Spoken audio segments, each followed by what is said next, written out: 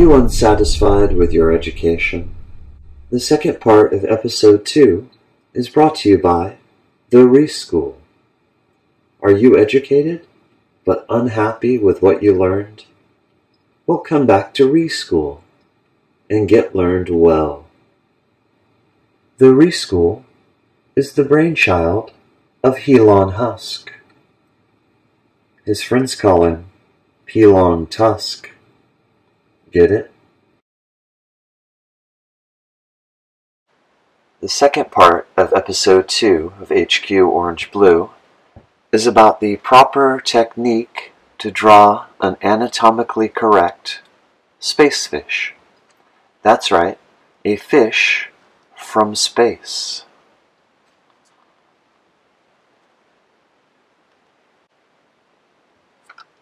Now, you might ask, what does a fish look like when it develops in space? First, we should define what we're talking about when we say the word space.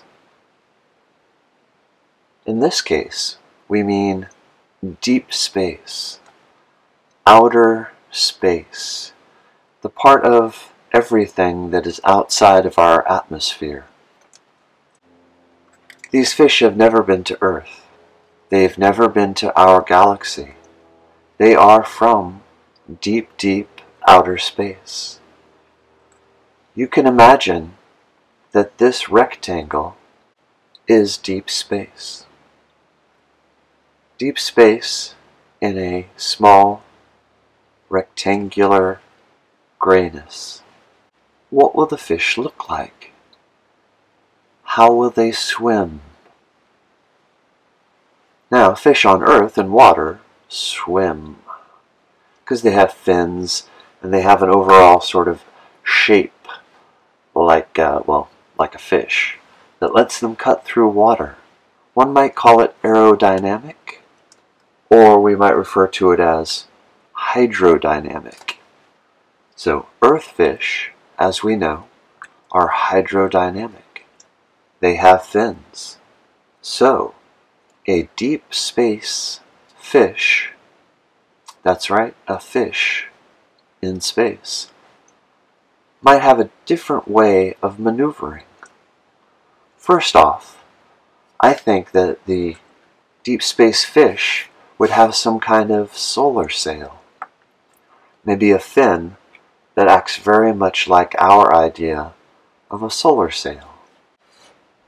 As you can see, I've made this front part, the jaw, the mouth, very pointy, because I figure it has to shoot through space like a rocket. So now, incorporating the idea of a solar sail for our space fish, I'm going to say it might be something like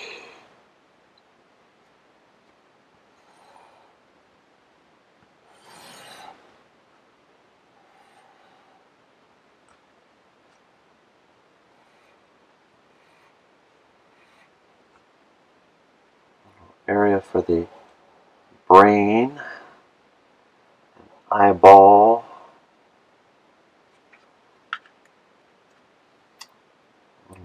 fin, and then we'll cut back into this also sort of sail-like tail.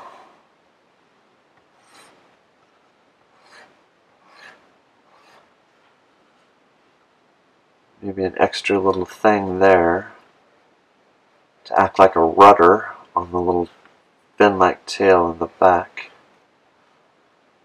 Might want to do some shading right in here.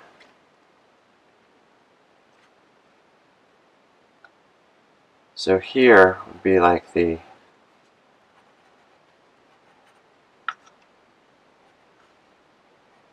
go, like that. Now, what do you think the rest of this space fish would look like? What is this part? Might a space fish have some kind of long appendage? Or appendages? That's even a word. Someone look up appendages.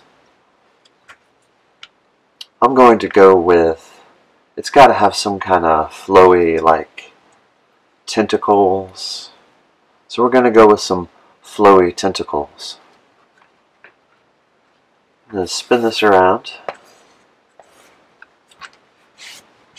Alright. Let's see, let's make a little neck area here. It's got a bit of a neck, right? And then these flowy tentacles come off of it like this. What do you think? That's probably pretty good. Just spin this back around a little. There we go. Maybe one more there. So these, I'm going to leave these somewhat ill-defined. Because, I don't know, they would probably be pretty thin.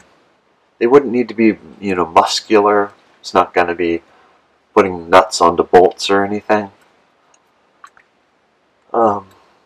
So sort of flowy, fan-like, maybe in a way would work similar to the solar sail, something that could soak in energy, light.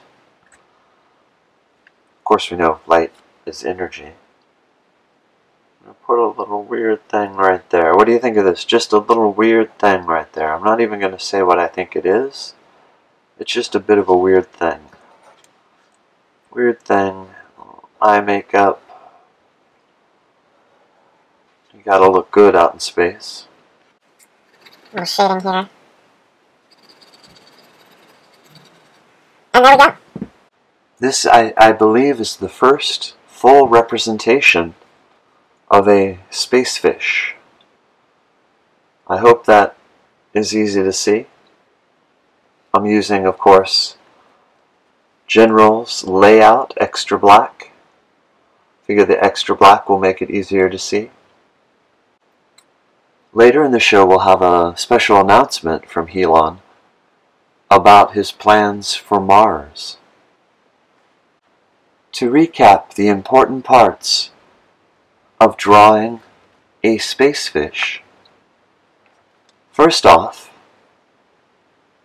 since the fish is swimming through space, and that is deep, deep space, the fish would most likely need some kind of solar sail. So here you can see not only did I render a solar sail as sort of a extended upper fin, a dorsal fin, I also incorporated the solar sail idea into the tail area fin, or I believe it's called the adipose fin, possibly the anal fin. Someone write in and tell me if it's the anal fin or the adipose fin.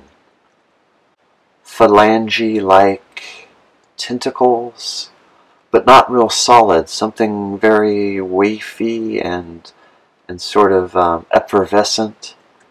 And so I drew these. They're like legs, appendages. But they might gather small things, or they might draw in more energy. And then also a very pointy head, a very pointy mouth section.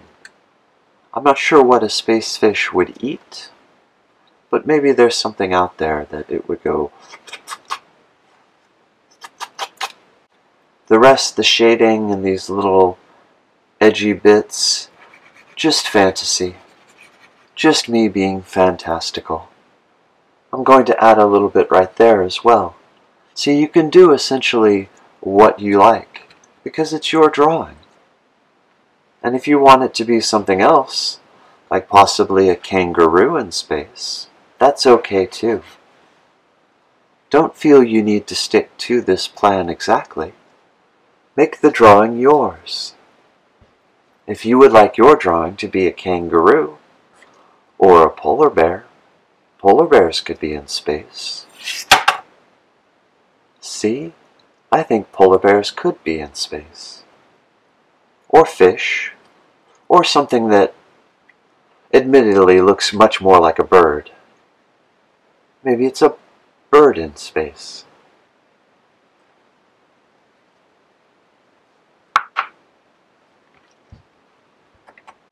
Thank you for viewing Episode 2 of HQ Orange Blue.